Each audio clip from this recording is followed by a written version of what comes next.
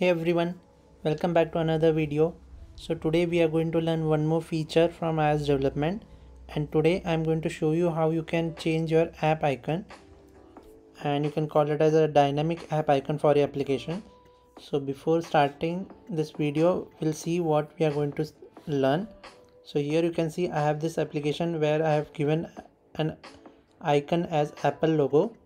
I will open it. Here you can see under assets I have given this same icon, but now if I want to change this app icon, what I can do is I can just click on this image and it will say you have changed the icon, and then I will say OK, and it will also print whether it is successfully changed or not in the comment section below. So I will run this again and I will show you that. So here you can see if I select this, I will say OK, and then it will print that app icon is changed.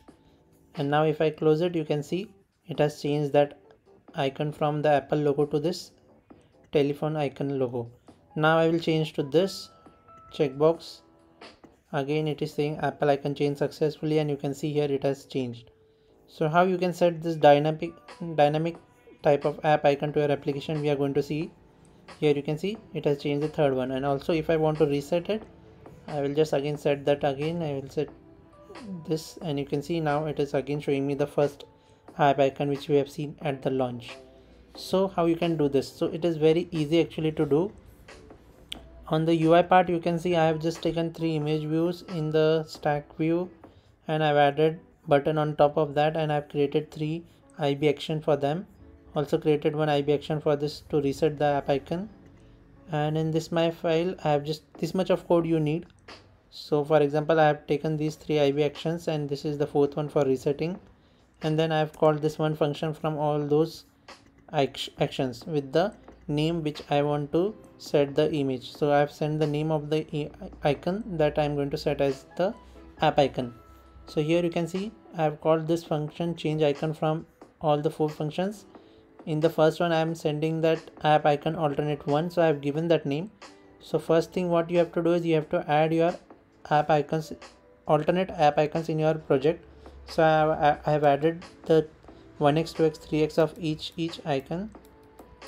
And then second step is, if you want to do this on tap, you can do the action method, or you can directly call this function.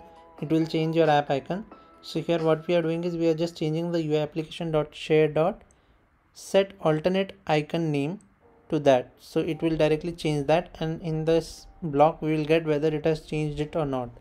So you can handle the condition of success and fail also here. So I have just sent the 3 images name here, and I have set them here. Also here I have set the nil, so it will set that to nil. It means it will use the default one which is there in your assets. So that's all guys for today's video. I hope you have learned something new, and if you have learned it, make sure you share with your friends also so that they will also learn. And yeah, thank you so much for watching this video. Bye.